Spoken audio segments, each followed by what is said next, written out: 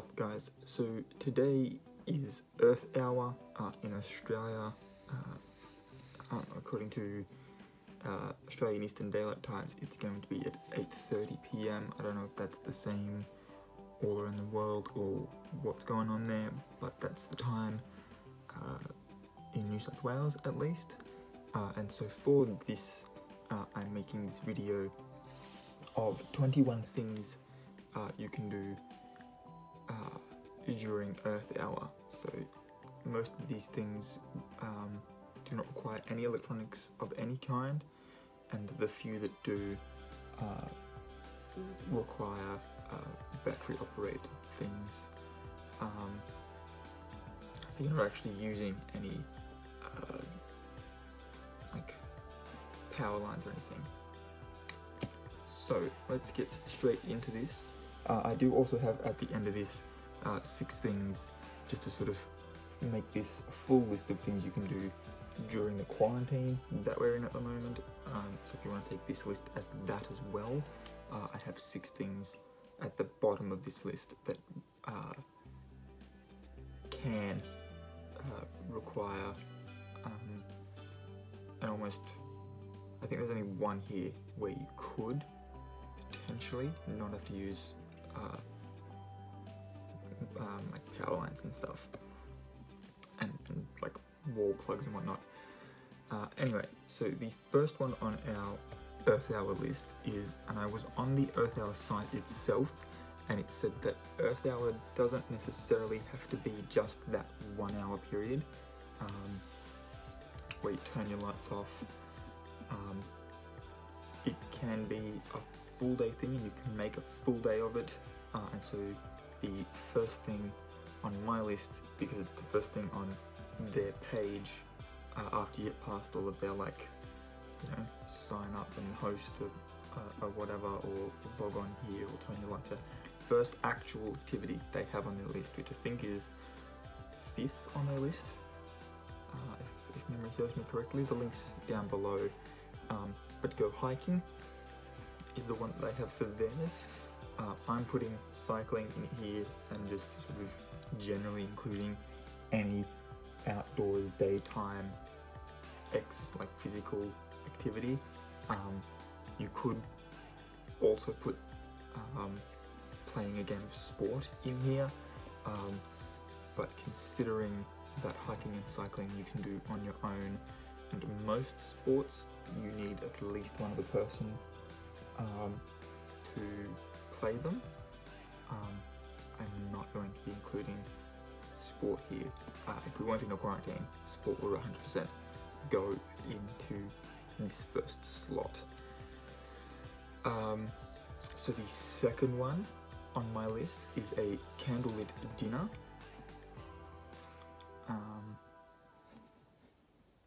They recommend, if you're going to do something like this, to do all your prep before the lights get switched off. So this is mainly just the act purely of eating with candlelight, because for some people cooking could involve using the oven, or maybe your stovetop requires electricity.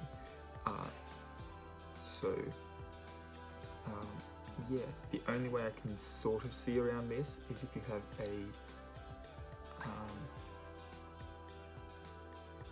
like a gas stove, I guess, and you're going to light it with, I don't know, maybe if you use like a camping gas barbecue sort of thing, and you have to light it with a match or something. I think that'd be the only way you'd be able to actually cook, or even barbecuing maybe could also kind of go the same way, but candlelight dinner. Number 3, board games or trivia night. For anything that I'm going to include where you will obviously need more than one person, I am putting this into the context of whoever you are quarantining with. But with things like board games and trivia, you can get apps on your phone to play some of these games. I know that there's trivia game that's kind of works the same way as Trivial Pursuit. I know you can get Yahtzee and Scrabble and those sorts of ones on your phone. So board games and trivia night can be done just on your phone, which uses battery power. But if we're talking actual board games on the boards themselves, so things like chess as well, I'm talking the actual physical games themselves, and it's within the context of whoever you're in quarantine with. Number 4, you can go stargazing, and if you are like me, you know where a couple of constellations are.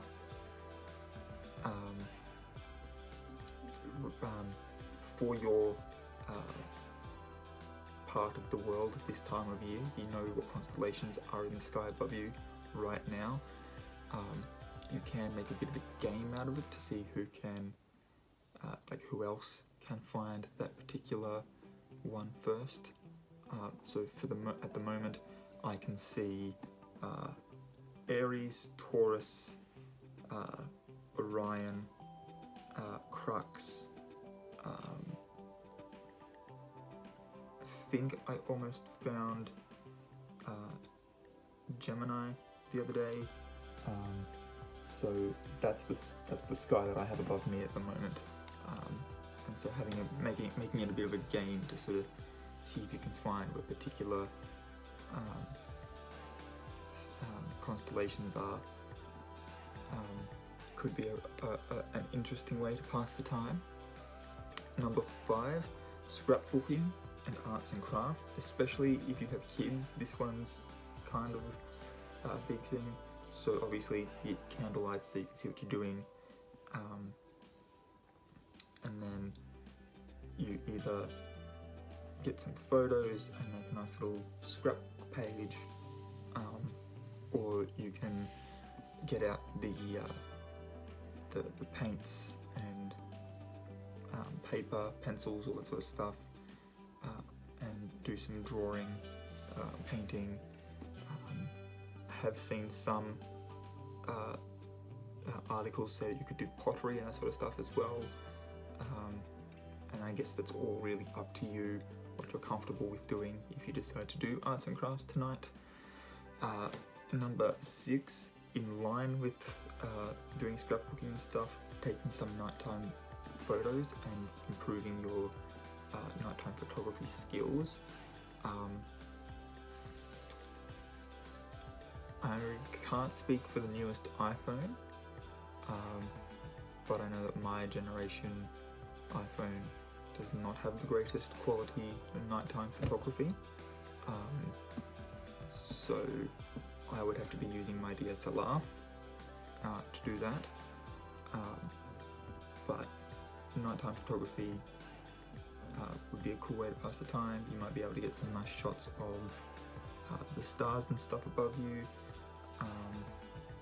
If you are going to do nighttime photography, do try to keep in line with the social isolation, quarantine guidelines, and don't be going out to like lookouts and stuff unnecessarily purely for photography. This would be more or less a whatever you can photograph within walking distance, and probably going with only 1 or 2 people at a time, to sort of keep in with that. Number 7, gardening. The EarthHour page itself emphasised planting natives, so any native plants that grow in your area, planting some of those. This got a thing that's fallen over and it doesn't want to stand up. So yeah, planting natives that grow in your area, because obviously they're going to be able to grow pretty much without you having to do anything. But even just starting like a little veggie garden or something, that you can sort of like put in the corner of your yard or whatever, because you should be able to set that up and plant the seeds and stuff without needing sunlight and whatnot, because the sunlight and whatnot will come once the sprouts are actually coming through. Number 8, read a book, is probably going to be one of the things that I do during Earth Hour. I have a candle somewhere over near my switch. I have a candle, and I'm going to probably try to get through a couple of chapters of my book. I did mention that I'm sure I've mentioned in a previous video that I want to get back into doing reading. I have a whole bookshelf here full of books, most of which I've read. And at this point I can't remember exactly where in certain series I sort of stopped. So it's going to be a case of just trying to get through my entire bookshelf, which is going to be fun. So I'm already partway through this one, so I might as well start there. Number 9, having an at-home spa day type thing. What I mean by this is one of the sites I went on seemed to be directed specifically at women, which is fine. There are websites that are specifically targeted at men, but it just sort of seemed weird that it was listed as a things to do, like at home sort of thing with no power and that sort of thing, and an at home spa day sort of thing had come up, and then all the other things afterwards just sort of reinforced that this was a women's only thing. But what I mean by an at home spa day is you could have a bath with some candlelight. If you really want to go fancy with it, you can have a glass of wine while you're doing it. Pop your book there as well. Read your book or whatever. If you've got a portable device that you can listen to audiobooks on, you could do that as well. And then once you've done that, doing like manicures, pedicures. If you've got someone with you, you could probably give each other massages or something, and really just like full pamper yourself and just have a bit of a relaxing time in this hour. Use this hour to not only switch off your lights, but switch off your brain and just relax for a bit. Is sort of the sentiment behind this one.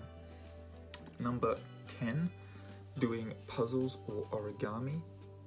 By puzzles I mean like crosswords, find words, Sudoku, those sorts of things. Again, there's a whole heap of apps you can get on your phone if you want to do that. And I've thrown origami in here because it just seemed to, I mean, probably would have fit in better with arts and crafts, but I don't know, most of the puzzles these days are Japanese logic puzzles like Sudoku, Kokoro. There's a whole bunch of other ones, and not all of them use numbers, and origami just being paper folding and in and of itself being its own sort of puzzle seemed to fit with that a bit more. Number 11, I'm gonna restart the count now at 1. Number 11, having a home workout. So I've got an app on my phone where I can put in what exercises I want to do and just simply just do an at-home workout.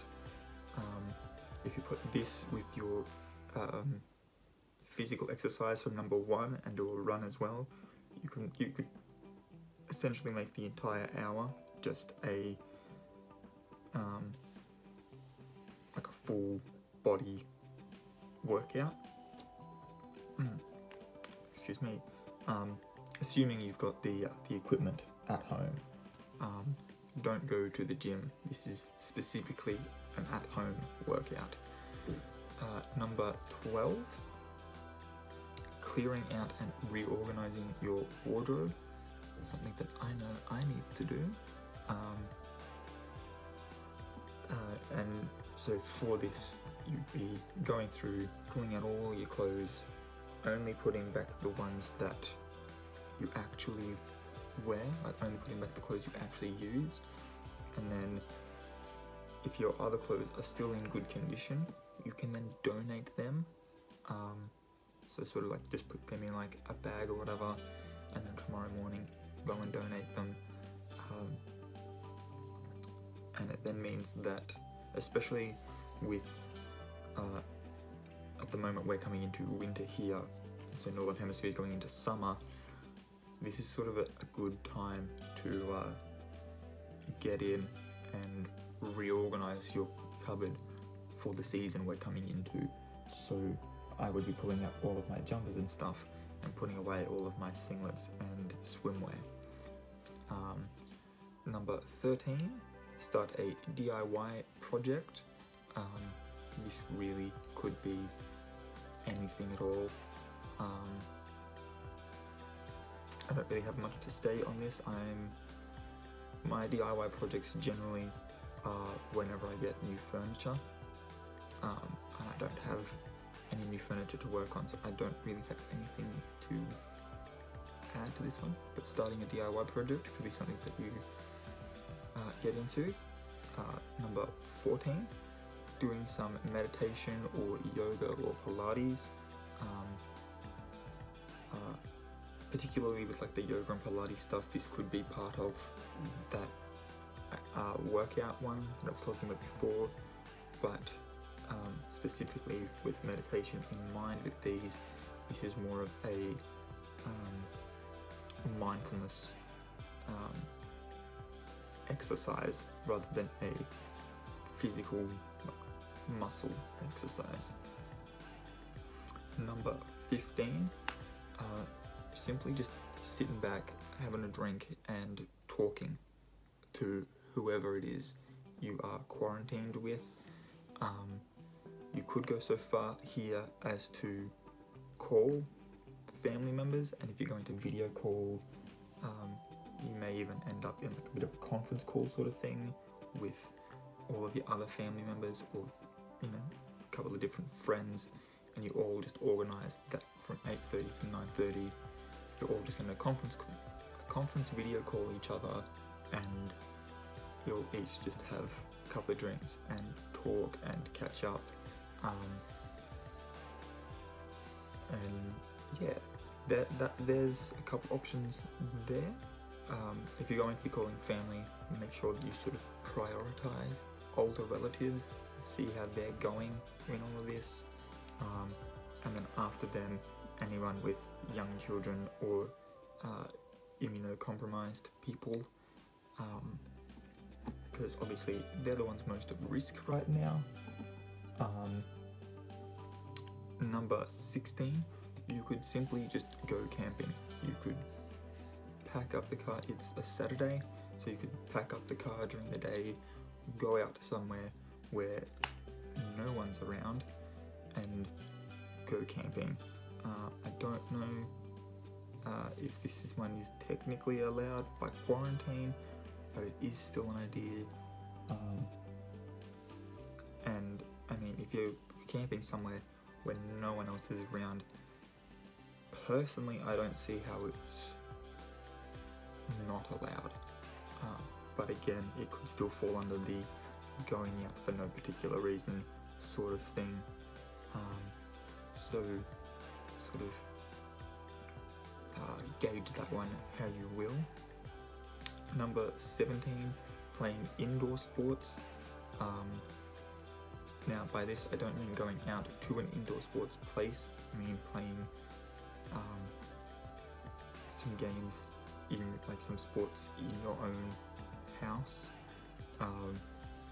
This could include, and you can get a whole bunch if you have them. but you can get like plastic bowling kits. You can get the little soccer balls, and you might sort of move the furniture out of the way, have a little game of soccer or whatever. Or this could also include things like playing billiards or air hockey, or any of like the table sports like ping pong, those sorts of things. There's a whole heap of indoor sports you could play. So yeah, number 18, having an in-home open mic night, which you could include in this doing karaoke, or maybe even doing your own like in-house little comedy festival or something like that. You might even have allow it to be a bit more like a talent show sort of thing, with a bit of both, as well as like some poetry reading, maybe some dramatic performance, that sort of thing. With karaoke, getting a Bluetooth speaker to play the music, and then using your mobile device, getting the lyrics up on your phone so you can sort of sing along with it, would be how I would recommend doing that. But you can also get karaoke like at-home karaoke machines. I'm not sure if they're required to be plugged into the wall or not. So again, this one's a bit of an iffy one. Number 19, almost at the end here, you could get your journal out and make some, like write down some eco-friendly resolutions. The night is all about trying to reduce our carbon footprint, so you might stay in that same vein and try to just see what other areas you could be more sustainably minded in. And this could be things such as reducing plastic usage, so you can buy metal straws, and if you buy, you know, a couple, you might keep one at home, put one in your car for when you're out.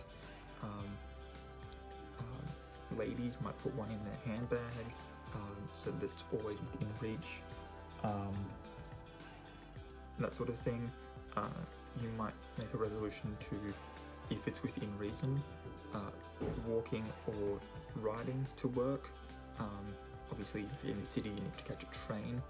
That would be taking, walking or riding to your station instead of driving there.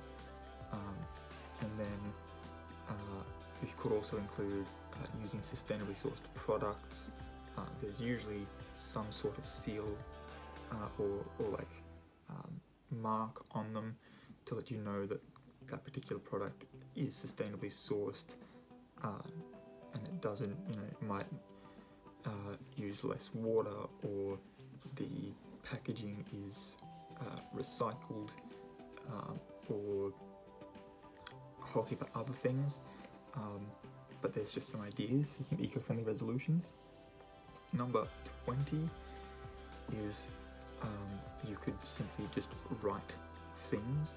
Some of these things could include, you might write a short story or a poem, you might write some song lyrics. For an original song, obviously just writing down the lyrics to your favourite song. I mean, you could if you wanted to, but writing original song lyrics could be kind of cool. Writing your to-do list for the next day, the next week, the next month, whatever. Simply just writing a journal entry on what you did today. There's a whole bunch of gratitude journals that you can get these days, and they sort of walk you through what your journal entry should look like. I've got my eye on a couple of gratitude journals at the moment, and I'm slowly going through the list and trying to get them. You could write your travel bucket list. Yeah, you could write your travel bucket list, so you might list the places you want to go what you want to see when you go there, that sort of thing. And obviously this allows you to start planning your next trip while all the airports and stuff are shut, because it's highly likely that those prices will be reduced a little bit once they open up again, in order to get people back in and traveling again, to help bring that, put more money into the travel industry. So planning that next trip now could come in handy, so that you can go straight in as soon as travel agents and airports and stuff are open, book it and just go. Or you could do some meal planning. And if you're going to do some meal planning, you may even decide to do some prep, assuming that your prep doesn't need electricity, so things like cutting vegetables and that sort of thing. So number 20 is writing, and there's a whole heap of things obviously there that you can do. And then number 21, last one on the list, is learn a new skill. Now this could be something as simple as, again, getting your mobile device, whether that's a tablet or a phone, and pulling up YouTube and literally typing in how to and whatever it is you want to learn. So some ideas here are learning to knit or crochet, learning a second language, learning a new instrument. Personally, if I was going to do this one, I would be wanting to learn how to actually make EVA foam armor for like cosplay and stuff. I have a whole heap of characters on my list at the moment, and a couple of them have some really cool armor pieces that I would want to put into my cosplay, obviously putting my own twist into them. So for instance, one of these characters is a steampunk version of Professor Plum from Cluedo, and so I would want to know how to make sort of like some steampunk armor pieces to go over the top of his sort of suit that he would be in as a professor, as well as potentially even making, I would have him have the wrench, considering that he's like a scientist slash engineer sort of thing. So I'd give him the wrench as his like weapon that he used, and I'd want to sort of make it sort of like a two-handed weapon sort of thing. So that'd be what I'd be into. But again, whatever skill you decide to learn, you could do that yourself. There is also, and this is not sponsored, but there is also Skillshare, which I've seen a whole heap of YouTubers that I follow, they get sponsored by Skillshare every now and then. And they have a whole heap of things you could learn on there. And so yeah, so that's the 21 things that you could do during Earth Hour. Obviously, you're going to be really hard pressed to try and fit all of those things in at once, unless you're doubling up on a couple of things. So yeah, I mean, that sounds like a bit of a challenge, honestly, to try and do all 21 things within the hour. Maybe next year I'll do that. I'm going to keep this note saved, and maybe next year that's what I'll do for Earth Hour 2021. To finish this off, I will give you those 6 quarantine activities that do require power. So these are not ones that I would recommend you do during Earth Hour. But TV and streaming, so watching TV or watching Netflix, Disney Plus, Amazon Prime, Stan, Foxtel, Hulu, whatever. Freeform, I think is one, CW Seed, all that sort of stuff. the little caveat here is that you could, if you have the app on your phone or on your tablet, watch it on that, and in that way you can still just binge an entire, you might be able to depending on the length of episodes, you could just continue your Netflix binge during the hour, and that be the only thing you do during the time. That's up to you. You could start a blog.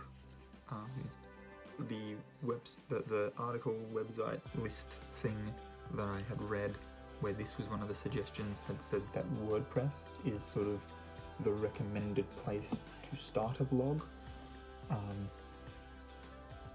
So you could look into doing that. Baking, or literally any kind of cooking that's going to require electricity. But baking, and obviously putting these into the context of the whole quarantine, if you bake, say, some muffins and some cookies and stuff, it means that you don't have to go out to the shops in order to get something to eat, like some snacks or whatever, for a Netflix binge, because you've cooked them yourself. This also means that you can have exactly whatever flavour you want to have, instead of having to choose someone else's pre-made flavour, depending on what's left in the shelves after people panic buy. And yeah, so it means that you can just stay at home and make your snacks and then take them in while they're still fresh and continue your Netflix binge. Or your movie marathon. I was surprised that none of the lists that I read, and I read like 3 or 4 of them this morning, but I was surprised that none of them had movie marathon on there. I mean, I suppose that it's kind of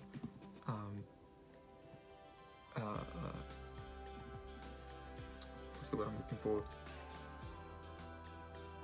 Inferred? I believe it's inferred that I'm looking for. But I think it's kind of inferred from like streaming and having a Netflix binge. But a movie marathon, you don't necessarily need a subscription to any of those things. You might just have a nice collection of Disney movies, or you might be like me and have the entire extended edition box set of Lord of the Rings, which is going to take you 12 hours to watch.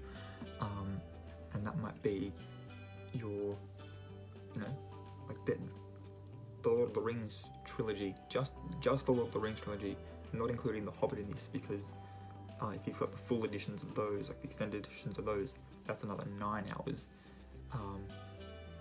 which really starts to just take up the entire day, to the point of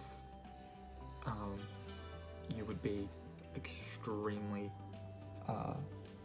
tired by the time you finished watching it all. But just the Lord of the Rings is going to take you a full day, and each movie is spread across 2 discs, at least with this edition that I've got. So you can actually, in between discs, get up and get some food or go to the toilet and have breaks in that way. And then the last one I've got on my list is video games. Obviously playing video games, if you're going to do, especially if you're going to play online, would be the way that I would suggest you play with your friends, assuming those friends have the same console. I had a friend who had a PlayStation 4 like me, and we were able to play online, and then something happened, and instead of just replacing it, he got himself an Xbox, fully knowing that new consoles are coming out later this year.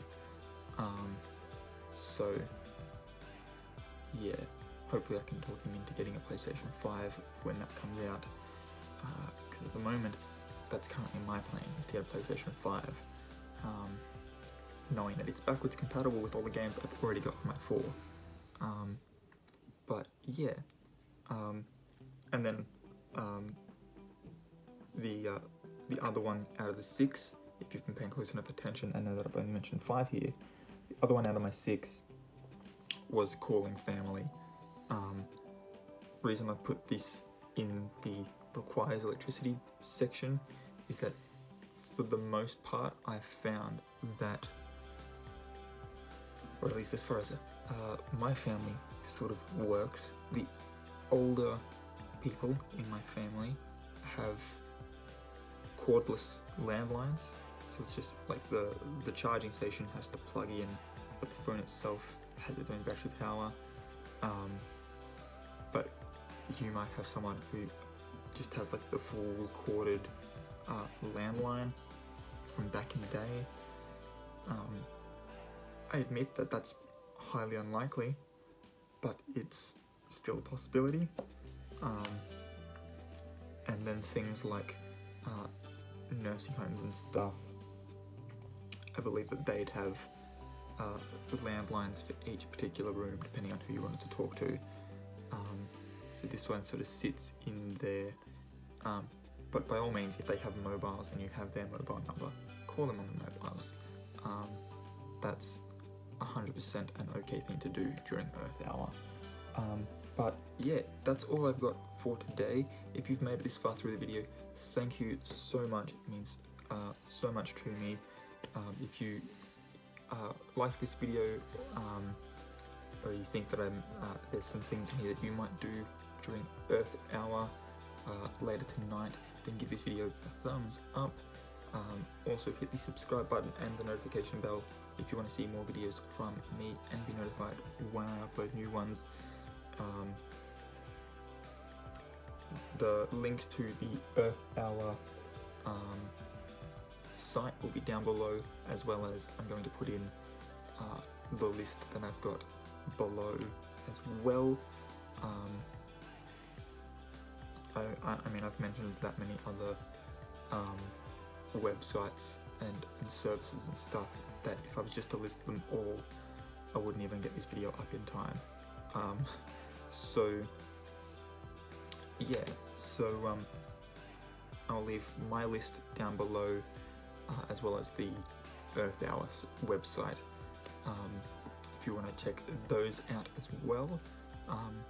And yeah, so until next time guys, keep your head screwed on.